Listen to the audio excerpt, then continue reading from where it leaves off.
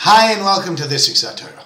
In this week's Torah, Parshas Terumah, we read about many of the different vessels that were created for the tabernacle that was in the desert and then later on in the land of Israel until we created the first temple, the first Beis HaMikdash. One of those is known as the Shulchan, is known as the table.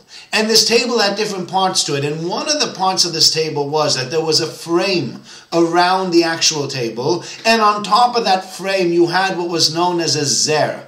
A zer was a crown, and there was a crown on top of that frame that was part of the intricacies and part of the beautiful work on the Shulchan. But what's the deeper meaning behind it? And Rav Moshe Feinstein says a beautiful idea, which I think is very important and pertinent to our lives. The idea is as follows. A mizgeres is a frame. And a frame also is symbolic of a framework. And a zer is a crown. And there are three different vessels within the Mishkan that had crowns. And one of those was a shulchan, which had the symbolism of what's known as Keser Malchus, the crown of royalty, the crown of wealth.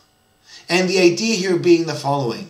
When you have a wealthy individual, when you have money, you need to give that money a framework. And if you will not give the money a framework, then the money in and of itself might not be a blessing. The money could turn out to be a curse. It's only when you take that money, give it a framework, give it a place where it belongs, and then work with it that way, that amount of money, the copious amount of money, actually starts becoming something important, something that can be used to benefit yourself, to benefit other people, and to benefit society.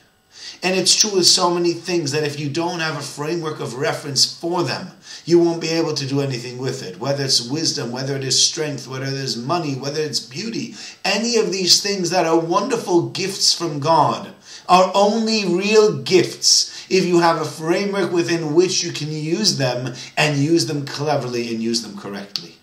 So find the framework necessary for those gifts that you have and make sure you use them correctly. Wishing you all a very good Shabbos.